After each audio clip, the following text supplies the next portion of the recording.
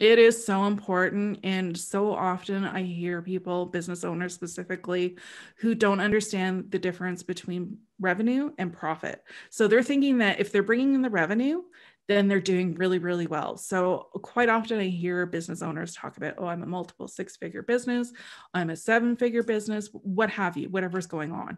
But the thing is, when I hear people tell me this, I'm like, okay, I need to understand what your profit is, because seven-figure businesses can go bankrupt. And I have seen that several times through my career. Financial mismanagement is a huge issue. And if you're not making profit in your business, then that's a red flag. Like, the reason why businesses exist is to make profit. And, you're going to need to get in there and change some things. And quite often business owners, when I ask them what their profit levels are, they don't know. So this is super valuable information that they need to be aware of. You're listening to the Rich State of Mind Show, the podcast made to make you the total package in the entrepreneurial world and give you what we call a rich state of mind. If you are here looking to learn about real estate investing, marketing, elevating your business, and developing your mindset to get to the next level, then you are at the right place. Stay tuned and be sure to join our community on richstateofmind.com. Now here's your host, Anthony Ritchie.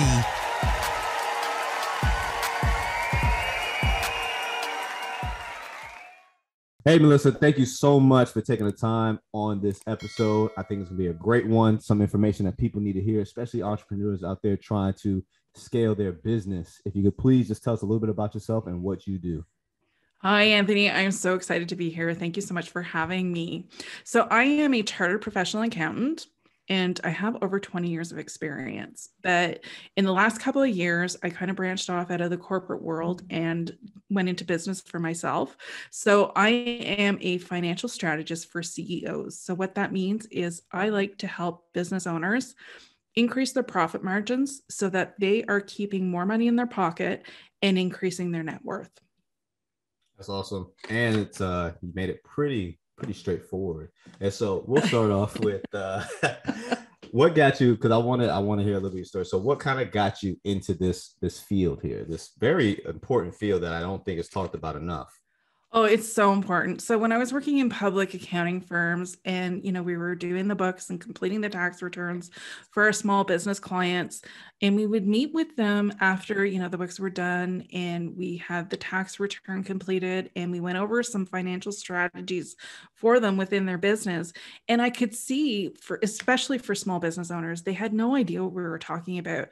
And they didn't have the understanding that what we were telling them was really good financial information, all because they're missing the basic concepts of, not just accounting, but just financial management in your business in general. Mm-hmm. So I knew that there was a gap there, a huge information gap. And I thought, well, you know what, when I go into business for myself, this is exactly what I'm going to offer, because I love working with people. I love offering really good advice that they're going to take and they're going to go with, and the return on that investment of time and energy it takes into learning this stuff is going to pay them off exponentially in the future, right? So it just, a marriage of love working with people and helping them, and using my good business acumen and business sense to help them. And so what is the first step you take to sit down with a CEO of a business when you notice, hey, look, we could do better here? Yeah. The first thing we talk about is money mindset. What's going on in your mindset? Like, did you have some sort of, childhood trauma around money? Is something holding you back from making those sales that you want to achieve? Like, what's going on, to make sure that your money mindset is in a positive frame of mind and it's not holding you back, because it can hold you back in so many different ways in your business. And clearing up those cobwebs, making sure that you're checking in with your mindset on a regular basis, because, one day everything may be great, but the next day it may not be so great and it could be holding you back. Self-aware and knowing what's going on and how you present yourself as a business owner is extremely important. And it's definitely an important first step. Otherwise, the work that you're about to embark on is not going to matter if you if you don't clear yourself of any, issues that may be holding you back. And so you talk about, because you were talking about sales. So you mentioned about what is better, profit or revenue. Why is that something that is talked about?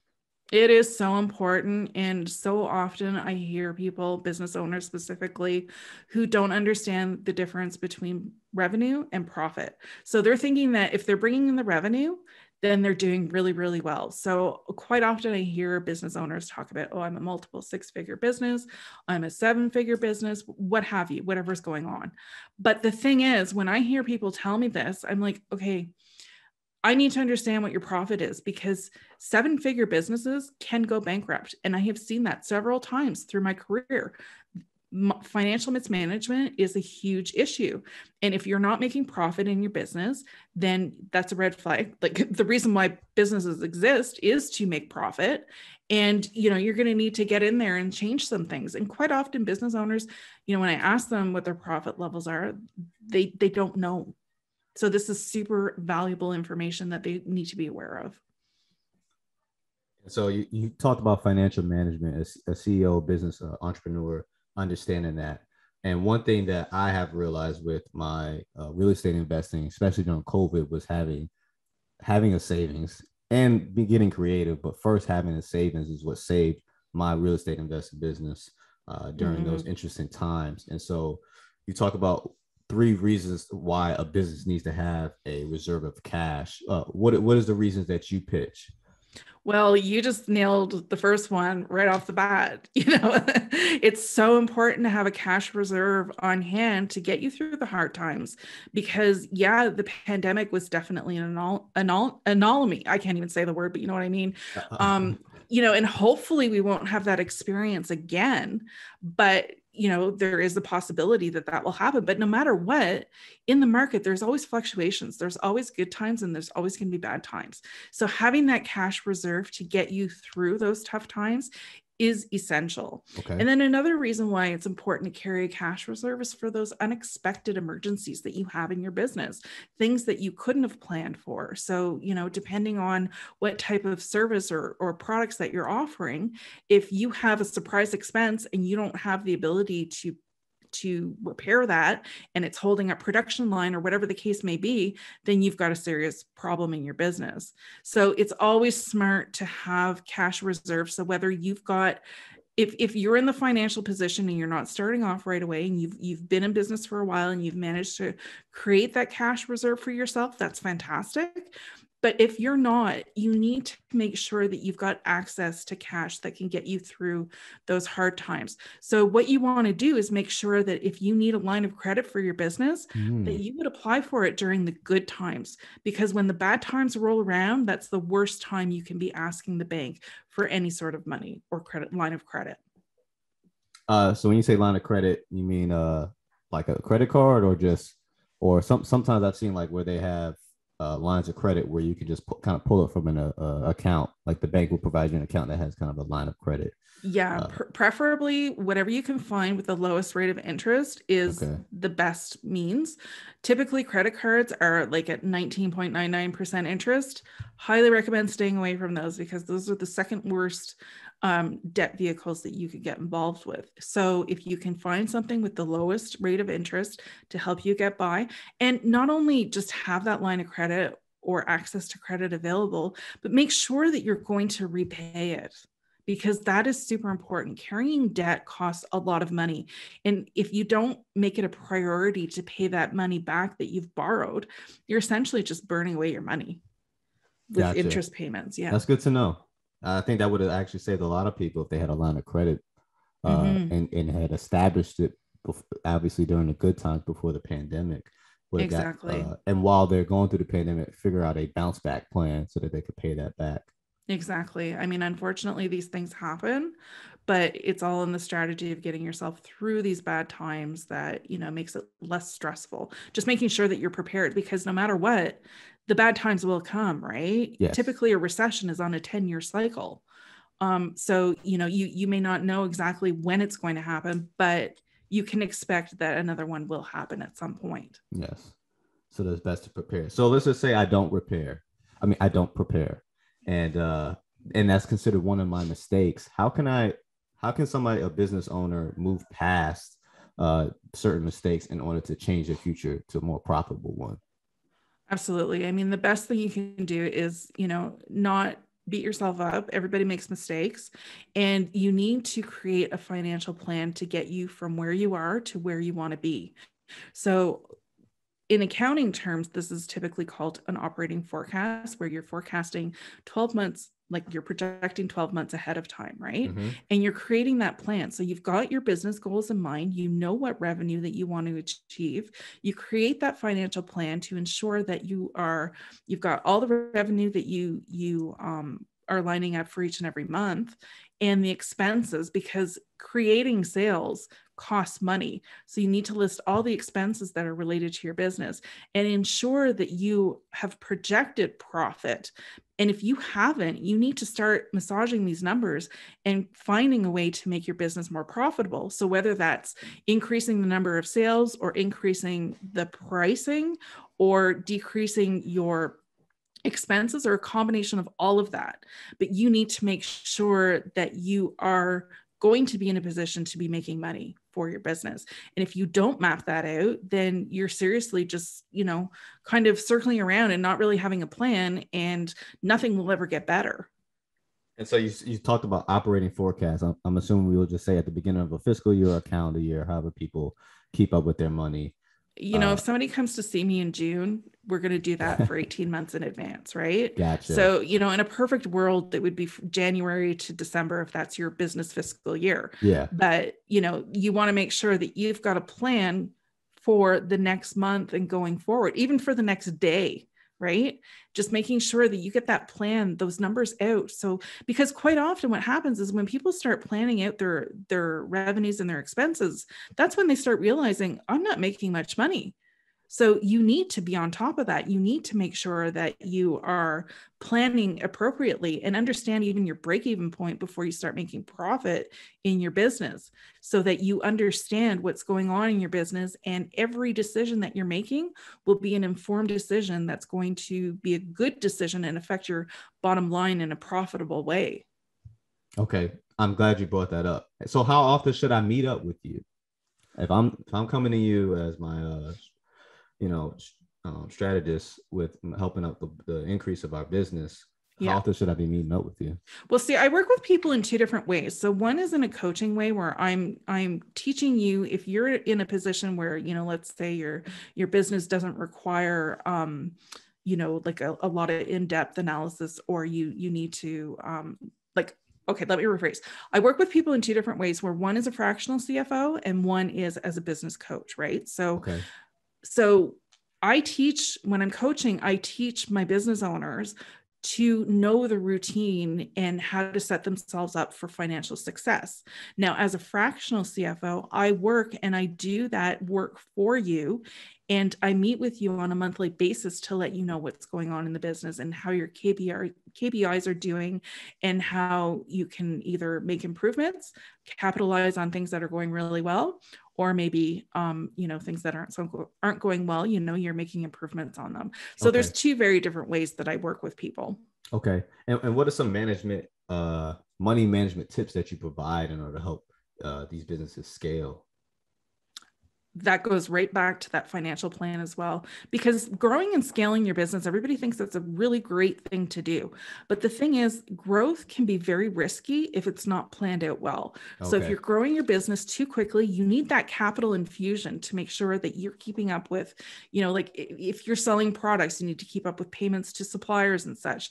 And there might be a lag between what your initial cash outlay is versus what's coming in, right? So it costs money to create your products, but you're going to get that money back once you sell them. So you have to be very careful in planning for anything, right?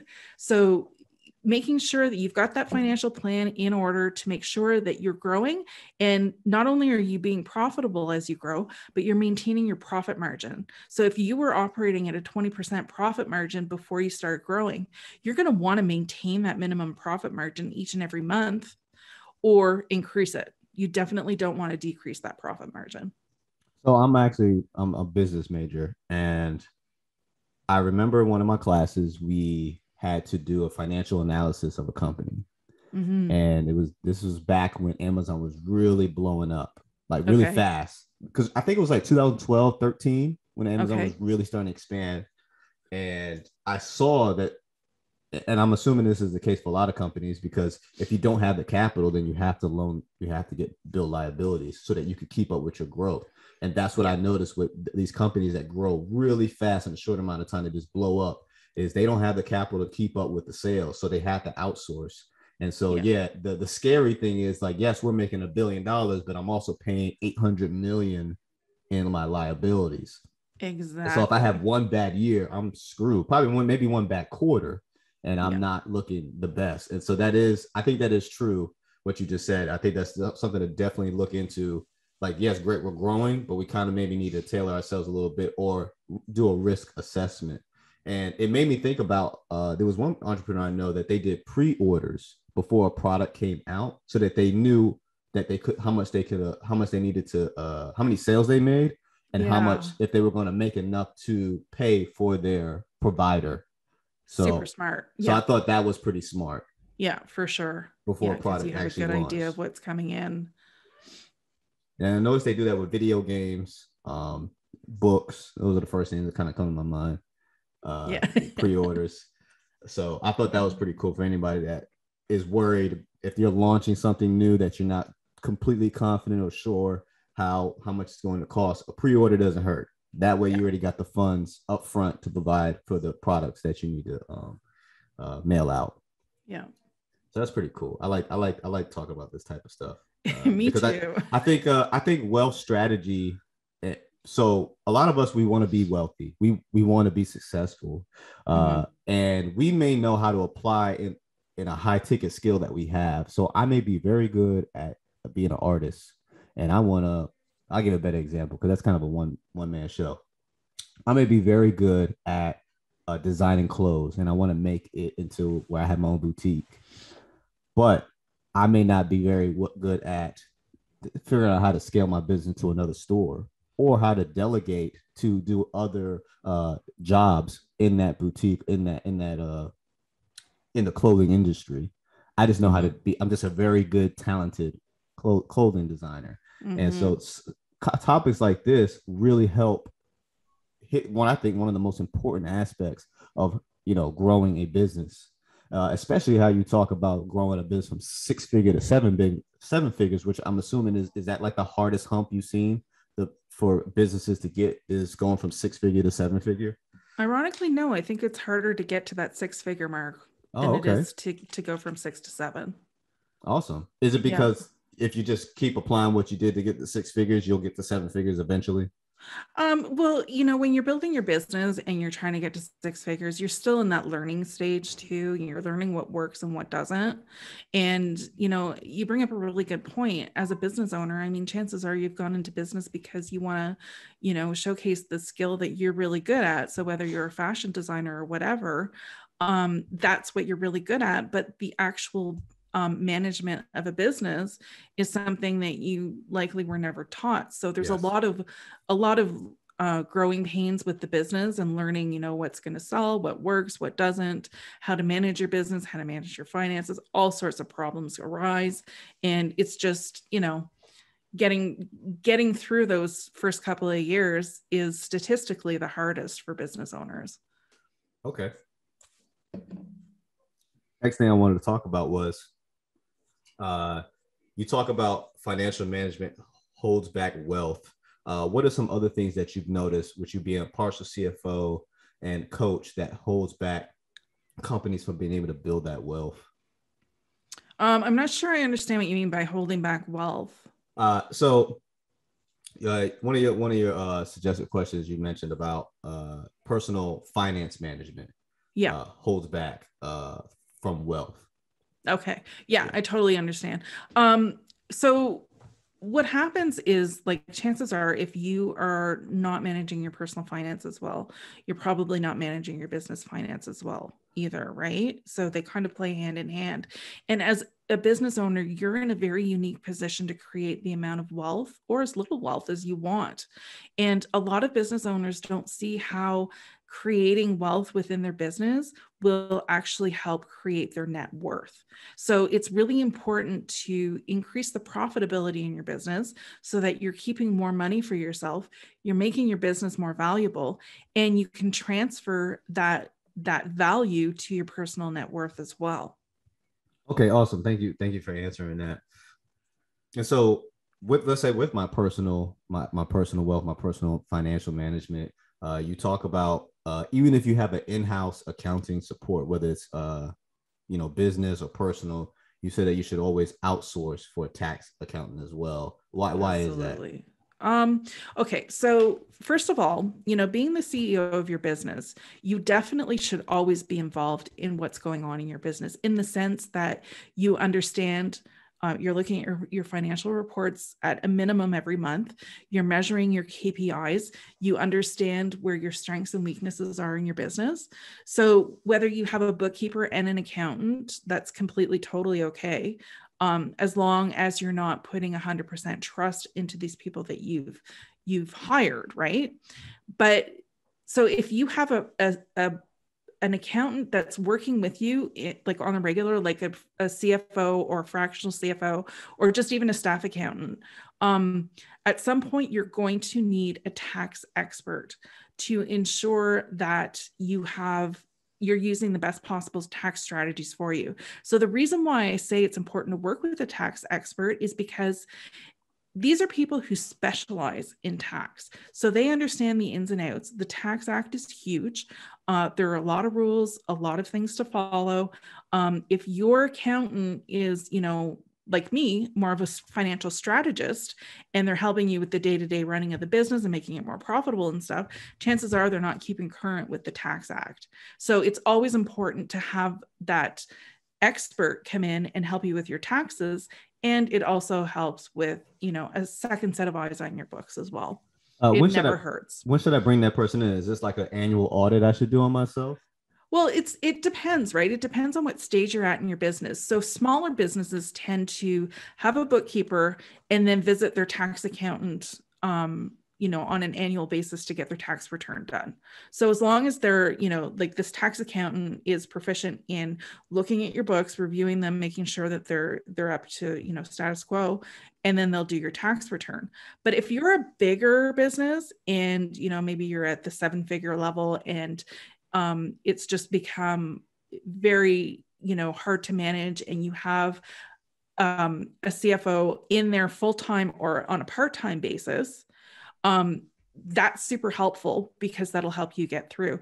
And I kind of lost my point here, so I apologize. Oh no. No, just as far as when do you deploy these type of services? Oh yes, exactly. These experts. Yeah. So then typically what happens is when you're a bigger business, you always use a separate tax accountant. So gotcha. It just depends on your size and what your need is and within your business. Okay. And so you mentioned about because we're talking about the bigger aspect of business, and we're definitely, this has been a topic of when this business person is outsourcing to the professionals and not trying to pretend like they know what they're doing in order to maintain the stability of their business. Super important. I would look at it as that alleviates more time for the entrepreneur to focus more on what they're crafting on their expertise. But exactly. But you also think that they should be focusing on understanding their business as well. What's your thoughts on that? No. So what I mean is, if you're a smaller business and you don't have the budget to have somebody in-house with you that can help you, you need to make sure that you're doing that yourself, because every CEO, if you look at the bigger businesses, every CEO has a CFO to advise them. The CFO is like the second or the right-hand person to the CEO. So we're the trusted advisors. So if you don't have the budget for that, you definitely need to understand what's going on. So that's why your financial education is super important. But even operating as a larger business where you do have a CFO, you as the CEO are responsible for any decision that you make in the business. So every decision lies on your shoulders. So if you're listening to what your CFO is telling you and you're not understanding the advice that they're giving, you're putting your business at risk. So that's what I mean. Like, you don't need to get into the weeds of understanding, what's going on and who's billed and who hasn't and whatever, like all that nonsense. You don't need to know that, but you need to understand, like, you have to look at your financial reports at a minimum on a monthly basis, understand if your profit is increasing or decreasing, understanding if, some of your expenses are running away with, just getting too high, or whatever's going on. You need to understand that, so that when your CFO is advising you on something, you understand why they're advising you and you take their opinion into account, but you have to stand firm in your decision because it is your decision. No, I think that's perfect how you explain that, because in leadership, there's no way that we're able to completely, one, do everybody's job for them. Yeah. And then two, just the capacity to know all the details of what's going on. We're meant to process, not hold a bunch of information in. Exactly. There's no way we can be efficient like that. So I do appreciate how you broke that down. Yeah. And, another reason why, unfortunately, these things do happen. I don't know if you've heard the story about Dane Cook and trusting all his business management with his brother. Oh, no. You talking about the comedian / actor? Yeah. Yeah. His brother No. stole everything from him. Oh, He wow. trusted him completely. So, unfortunately, these type of stories are really not that uncommon. And you need to keep an eye on things, not just so you understand what's going on in your business, but you need to protect your business as well. And so I want a story time a little bit. What would you say in your career, your most, I guess you could say your most, I'm at a loss for words right now, your most accomplished moment in your career, like a business that you're working on, individual working with, where you kind of saw the progression in their business? What would you say was the best? Oh, that's a really good question, because I have worked with a ton of companies and I have seen the success that people have when they understand what's going on in their business finances. But if I take it back to like a basic level where, working with my current coaching clients, I see the success is when, I have a woman business owner that comes to me and they really have no idea what's going on in their business and their personal finances, and, showing them step by step what they need to do and seeing them progress and step into that financially confident person and business owner. That to me is amazing, because you have turned, like, you've just helped transform somebody from, somebody who really wasn't taking themselves seriously as a business owner into a flourishing entrepreneur. I have to make a reference to, I think it was episode 18, Kayla Snaza. She was really big on, you just mentioned it. You said treating the business like a business. She's the quote was, if you treat your business like a business, you'll make money like a business. If you treat your business like a hobby, it'll make money like it's a hobby. It's so true. I love that quote. So I definitely, I think that's very true. I definitely think about that concept in my head when I feel like I want to slack off a little bit, because okay, $100 here and there, okay, then that is a hobby. But if you want to make $2, $3, $4, $10,000 a year, a month, then that's when you're transforming and you're definitely making progress. Exactly. And there's so much opportunity as a business owner to increase that revenue. It just depends on how committed you are to it. And then you said you also provide coaching services. Yep. How can people reach out and look up your coaching services? Yeah, absolutely. You can find me on my website at melissahoustoncpa.com, and under offerings, there's information on the coaching services and the fractional CFO services that I offer. And so why would I want to hire you as a coach, vice partial CFO? What type of different services I'm going to get from that? Well, if you are a business owner who is just starting out, or your income levels are, typically under the 7-figure point, and you need to understand what's going on in your business. You need to hire me as a coach so that I can show you how to do it, and you save money and you learn these skills yourself while you're growing your business. But once you get to that point where it becomes no longer manageable for you, that you can't do it alone and you need the help of a professional, that's when you would be like, okay, I need somebody to come in on a fractional basis, which means it's very part-time, and they're there to ensure that the financial management in your business is being adhered to and that you are making smart business decisions. So it's the difference between having that information taught to you and you can do yourself versus having somebody who can do it for you. Right. So even though as a fractional CFO, I would offer these services and do it for my clients, I still coach them. Right. Gotcha. So, because I don't want to just give them information and they're just going to consume it and not understand what we're talking about. So the coaching is still there with fractional CFO, but it's just I'm more involved in creating the financial reports and the cash management and, bank reconciliations and dealing with banks. And there's just so much more of a hands-on role that I take as a fractional CFO versus the coaching. And so I like the fact that you provide ground level assistance so that I can eventually get up to where I have you as a partial CFO. And then obviously once I get big enough, then I know what to expect out of a full-time CFO, because I got that work with you from all the way up. So I like that progressive coaching / advisory that you provide. I think that's a great transition, actually. Yeah, I love it. I love helping my clients and seeing them grow like that. And so I got one last question for you that I always like to ask everybody. And we call it out, what's your rich state of mind, which is your big why. Why do you like doing this? You've been doing this for 20 years. I see the smile on your face when you talk about it. For those that can't see, she's been smiling the whole episode. So why do you like doing this? I love helping people. So my first career is actually in social work. Oh, okay. And, yeah. It's all making sense now. Yeah.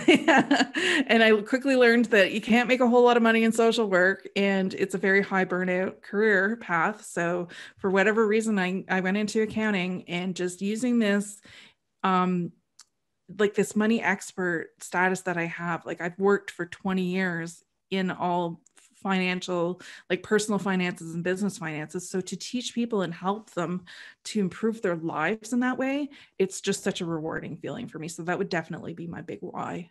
And for anybody that wants to know my opinion on it, I think there's nothing better to have somebody on your team that is passionate about what they do, because they will go the extra mile when you need that. You need people on your team that love what they do, not somebody dragging their knuckles coming into work every day. So true. Not really enjoying what they do at all. You will not get the optimum amount of productivity. And that goes for yourself as well. Don't do anything that you just won't see yourself doing for 20 years and still having a smile about when you talk about it. And so where else can anybody find you? Twitter, Facebook, Instagram? LinkedIn is a big one. Melissa like Houston CPA. Yeah. LinkedIn and Instagram, same handle, Melissa Houston CPA. And on Twitter, it's Melissa H CPA. Awesome. Well, thank you so much, Melissa. This has been nice information. And I think I've actually taken some notes myself. And that's when I know the episode is really good, because I want to take notes for myself personally. And awesome. I think people will definitely enjoy this episode. So thank you. Thank you. Thank you so much. It's been so much fun.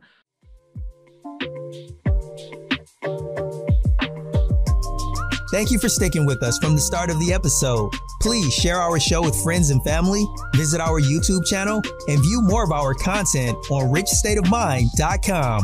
See you next week on the Rich State of Mind Show.